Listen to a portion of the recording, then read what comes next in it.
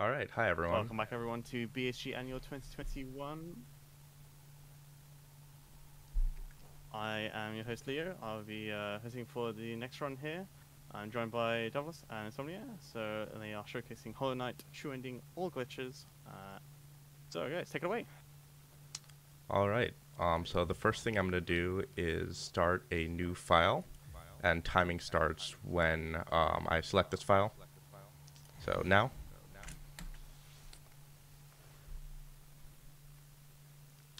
So And this is actually a Godseeker save. So this was something added in the Godmaster update, and this is basically like a challenge mode where you can access like several boss rushes and stuff. And you actually start with all of the upgrades, all of the charms, all of the movement abilities, and you're not meant to be able to get out into the overworld. But we can actually use a glitch called main menu storage to get all of these properties from a Godmaster save to a regular save. And that's what allows us to basically load into King's Pass, the first area of the game, with more or less full completion. And we're going to see Dove do the main menu storage now.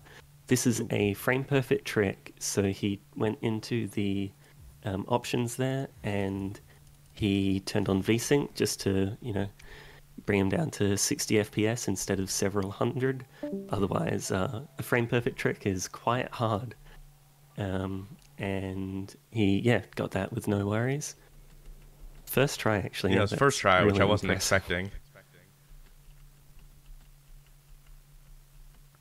expecting. And so this is a true ending run. There isn't actually a defined true ending according to, like the game devs kind of thing, but as a speedrun community, this is kind of just referred to as true ending, and it'll involve beating the Radiance. And to do that, normally you would have to collect the 3 Dreamers and the Void Heart. But because of that main menu storage we did, we already have the Void Heart because we have all of the charms. So we only need to collect those 3 Dreamers. And as you can see, Dove has one of the side effects of main menu storage, the God Home one, is that it gives you no clip. So you just see him dashing through these rooms, kind of ignoring terrain. And he's actually making use of the Dash Master charm because that lets us down dash. Otherwise, since we aren't affected by gravity, otherwise we'd have no way to move downwards. And using another downwards ability there, the Descending Dark, which is still interrupted by acid or water, so he doesn't just fall out of bounds.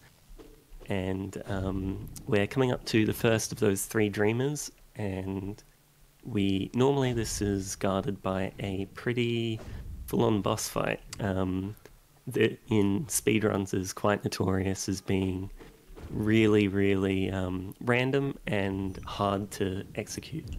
But we're just going to skip it because we have no clip. So you might have noticed that I missed the ground That's there. going to be coming up now. So normally there's some different states when you're on the ground versus the air, so I had to go through a transition to put me back on the ground because I wanted to be on the ground there. Yeah, and so as we sort of mentioned, like you can move down, but if you go too far down, you don't really have much of a way to recover that.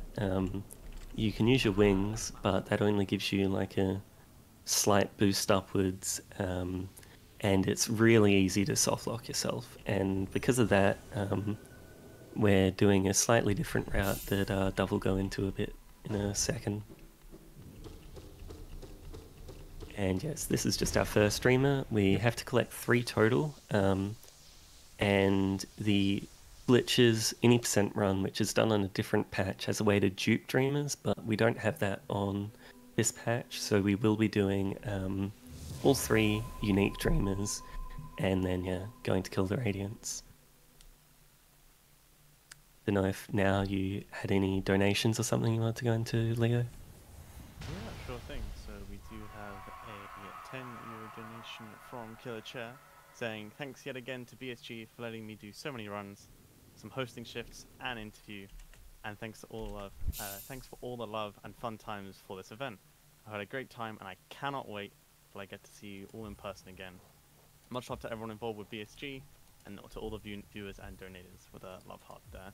And that brings us up to 4,601 euros. We've broken that 4,600 mark. Nice. And Dove's just warping out of the archives now to that dream gate we placed earlier, which is basically a teleport anywhere system that just costs 1 essence. And a side effect of that quit out is we lost our no clip, but we didn't lose bench storage, which, if you remember right back to the start of the run, we sat on that bench and equipped the movement charms that we're using at the moment. And because of the unorthodox way we got off the bench, being duping that save game, it never really recognized that we got off the bench. So that lets us open our inventory anywhere, and we can kind of abuse that because opening your inventory normally takes away control, and then closing it gives you control back. But since we can open it anywhere, including when we normally wouldn't have control, we can close our inventory to gain control when we normally wouldn't be able to, and we just saw Dove use it a couple of times to get out of bounds, and then use that to hit collisions from the outside, and skip an arena, and then just some general movement. And I don't know if you wanted to go into the route change that you've done. Yeah, so kind of after we were leaving Monomon is the first main route divergence from the kind of world record route. With the world record route, you would re-get no clip, which you can get from dream gating in water. But oh shoot. It's a little bit more risky for soft locking because no clip movement is inherently a little risky. And it wouldn't allow me to showcase as much of the bench storage stuff, so I decided to not go for that and go for a slightly older route. Yeah, and I really must sort of emphasize just how risky that no-clip movement is. We didn't have any issues, but that is definitely more a testament to Dove's skill than it is to the actual ease of it. And yeah, so we're coming up to our second dreamer now. And one more thing sort of that we've kind of glossed over, during those vertical rooms, we saw him open and shut his inventory during the transition. And what that actually did is give us transition storage. So the game thinks our inventory is open the entire time. And a side effect of that in Hollow Knight is that the game stops checking to see whether our full speed is getting too high, so it doesn't cap it, and so that just let him fall through those rooms much faster than you'd normally be able to. And just killing this one devout, using the dev intended skip to skip most of this, and like sitting on the trap bench and that, and getting our money here. Since you're not meant to have a Godmaster save in the overworld, and in Godhome there's no geo ever, the devs never thought that you might want to pick some up, and so it increases your geo count, but it doesn't actually despawn the geo, so we can just keep picking it up. We can, have 1 geo on the ground, pick it up 100 times if we want, which in conjunction with the Gathering Swarm charm, which automatically brings geo into you, lets us just easily collect the couple of 100 geo that we need to buy this stag station coming up with no real effort, like just as we're loading into Hera. Very kind of you to dunk there to give me a little extra time to explain that. And I was also checking my geo during that cutscene. And just kind of a convenient thing with the bench storage. Yeah. So all of these places that you wouldn't normally be able to open your inventory, you can, just because of that bench storage. And for the person in chat saying this seems very busted, you would be absolutely correct. When we found main menu storage on the older patch that didn't have Godhome, we were like, this is it. This is the most broken glitch in all of Hollow Knight.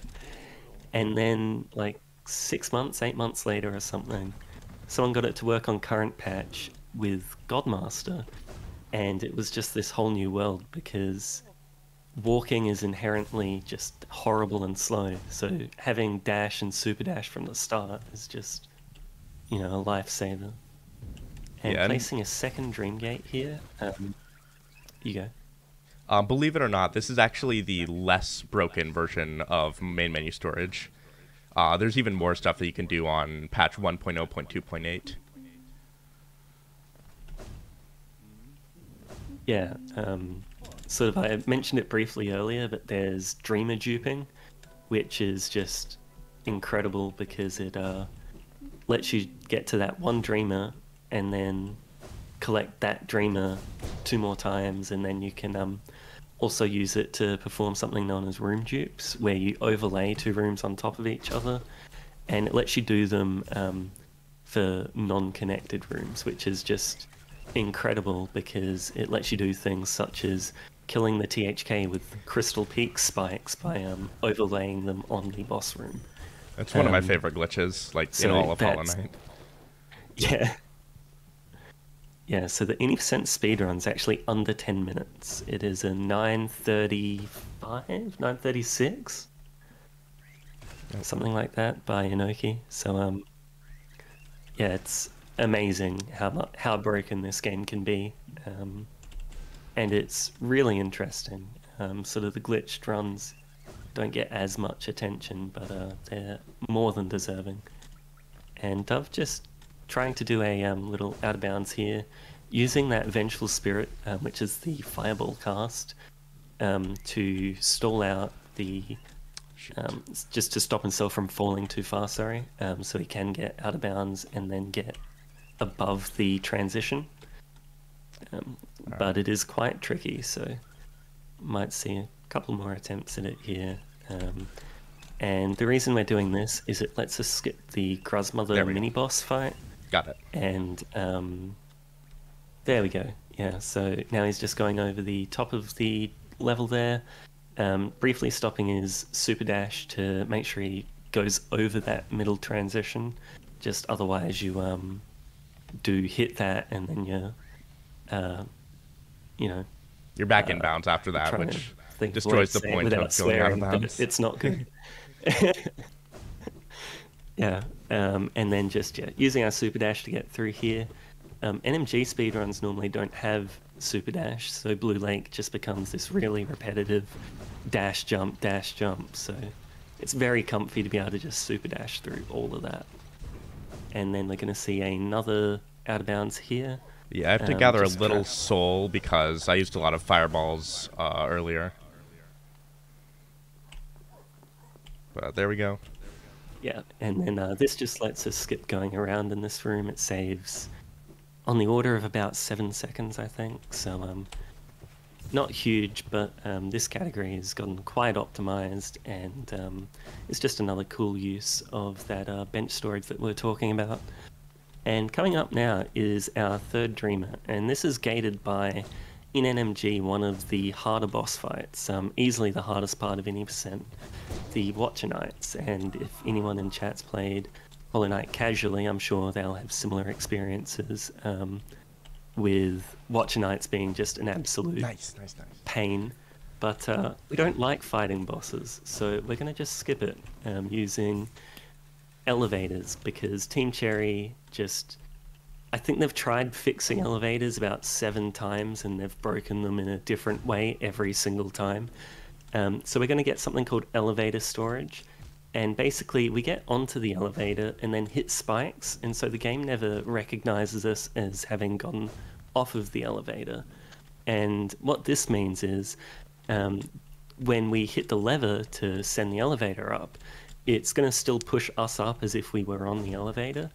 And just due to physics being janky, we can actually use that to push us through walls and ceilings.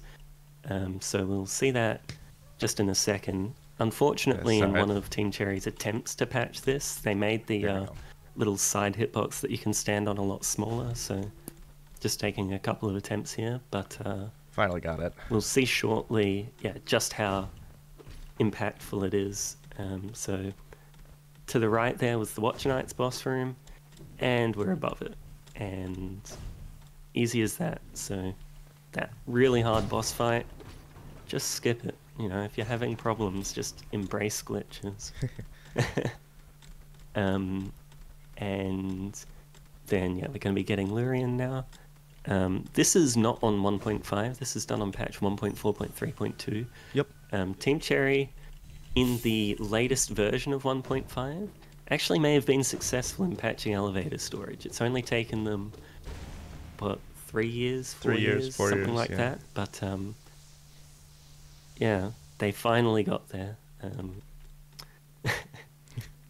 It's something. Team Cherry kind of notorious in the speedrunning community for having absolutely infallible code and patching practices. But you know, it works to our advantage a lot of the time.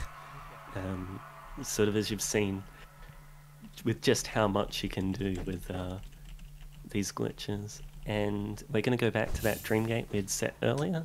Well, not quite yet, because first I have to detour to deliver the flower to Elderbug, because that incentive was met. Right, so Elderbug is a NPC that gets... Well, sorry, speedrunners ignore Elderbug all of the time in our runs, and if you've ever been into a YouTube comment section, you've probably seen Run Invalid didn't talk to Elderbug, so we're just going to do our bit to rectify that and give him the Delicate Flower, which is a item that normally you use for a delivery quest, and you have to navigate through about half of the map without getting hit. The flower breaks in one hit. But you can just give it to Elderbug instead, because Elderbug is a cool dude and he deserves flowers sometimes. So yeah, we're just making our way to the crypts now. And just showing off some of those really cool long C dashes and clean movement. Yeah, I really like moving like it's amazing how much these tall rooms. It's some of my favorite movement in Hollow Knight. Yeah, especially with the wings. There's a lot of depth to it because like timing your wings, because they have that little dip in them and that kind of thing. It's really satisfying to get clean. And Dove's kind of given us a masterclass in that now. So I was actually looking into ways to use storage out of bounds to go the other direction through that room. But the geometry just doesn't really work with it that well. So I decided to go above instead. But above, I also get to show off another glitch. So I get transition storage, then I dash and pause. And I get a trick called dash storage, and that just preserves the momentum of the dash. Yeah, so that's another glitch that has been around since basically when the game came out. I know it's in 1028. I don't know if it's earlier, but I assume it would be. And just another goofy physics interaction. Transition storage, inventory storage. Basically just your inventory in general, and by extension like your quick map, just break this game in half, and that's just another example of it. And so for those of you that were looking forward to a super in-depth, difficult flower quest, you may be in for a bit of a disappointment, because we can use that transition storage to just Dreamgate with the flower. This is something that normally you can't do, but by not picking up the flower until after that check to break the flower is done, then we can just teleport freely with it and make our friend happy. Like so. And so that was actually the reason why I bought that map earlier. Yeah, so using interaction storage, which uses quick map, which is basically like your inventory on steroids. It lets you break out of so many more animations, and on 1028 in particular, it's like the cornerstone of all of the glitch speedruns. And seeing us, the superhero knight here, just because the game is terrible at checking states and that kind of thing, but it looks cool, so we are obligated to do it. And this fight, the THK fight with full gear is basically a cutscene, but that's actually kind of by design, because that you need to beat THK each time you want to fight the Radiants. So we're gonna cyberbully THK a bit, and then we'll go into the Radiants fight, which will also be quite quick, just because we have all of the upgrades. You know, this is the equipment we're supposed to be doing the boss rush with, so the normal final boss is kind of just a speed bump, and we'll see Dove make quick work of them.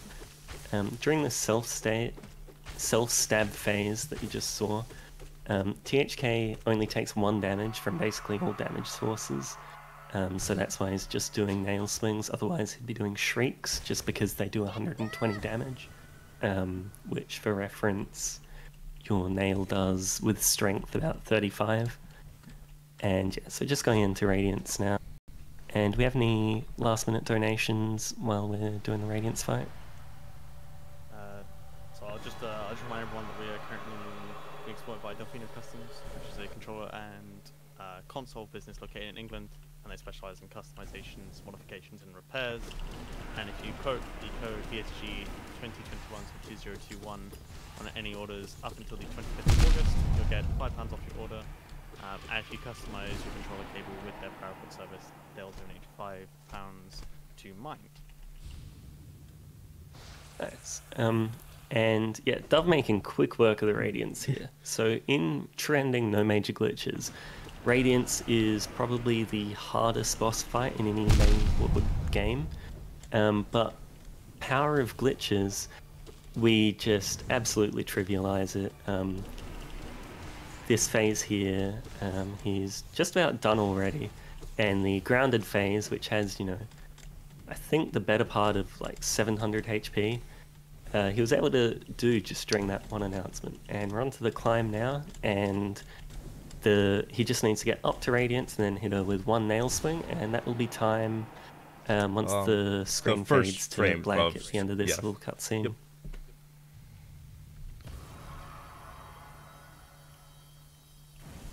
And yeah, so that was true ending, all glitches for Hollow Knight. That's a really good run, actually. Vastly different to the regular true ending run, but yeah, you didn't fall out of bounds and have to do the warp at all, which is really impressive. And time. So yeah.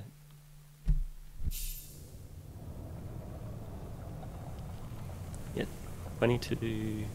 And we have 27 RTA, so in-game time, that's pretty good.